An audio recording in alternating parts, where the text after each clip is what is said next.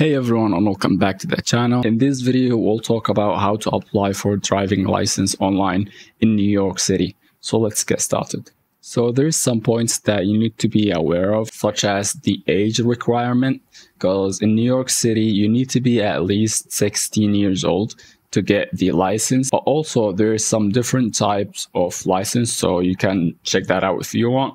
And the second thing is you have to get your files ready, such as the ID, the residency, and the social security number.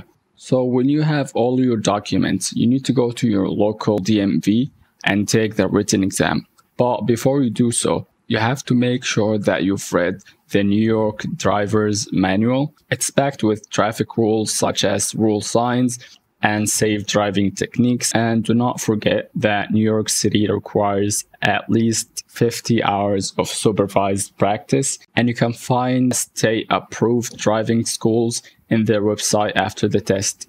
After you're done with all sort of practicing, you can apply for the license on the DMV website by scheduling an appointment. After the road test, you'll have to fill an application form. It's also available on the DMV website. And do not forget to pay the fee. And do not forget to bring all the necessary documents that we've talked about, such as the ID, the residency, and the social security number. I hope you guys get your license. Don't forget to like and subscribe, and see you guys in the next one. Cheers.